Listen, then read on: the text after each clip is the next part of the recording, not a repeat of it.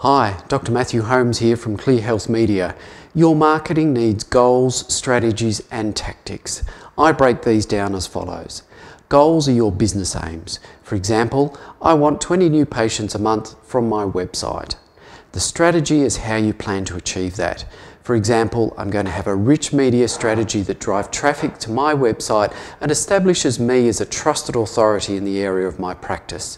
My practice will then become the default choice for someone with that particular problem. The tactics are the steps that I'm going to take to get there. For example, I'm going to make 2 5-minute videos a month. I'll then post these to YouTube and embed them on my website. I'll then have them transcribed and post the transcript on my site as well. I'll strip out the audio and submit it to iTunes as a podcast, which is pretty much what we do with these episodes here. So first of all, define your practice goals. Work out what you want your practice to look like in 6 months' time. Next, define how you're going to get there. This is your strategy. Then finally, define the step-by-step process that you need to take to achieve the strategy.